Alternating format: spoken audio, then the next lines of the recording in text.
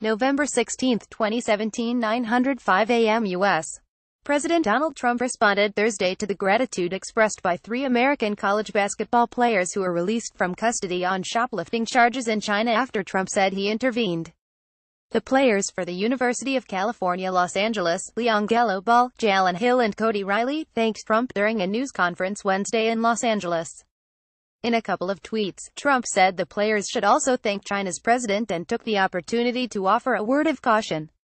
To the three UCLA basketball players, I say you're welcome. Go out and give a big thank you to President Xi Jinping of China, who made your release possible, and have a great life. Be careful. There are many pitfalls on the long and winding road of life. Trump told reporters on his way home from his five-national tour in Asia that he broached the players' situation with Xi and the Chinese leader was helping to settle the issue. The players were detained last week on accusations of shoplifting at a Louis Vuitton store near their hotel in the Hangzhou.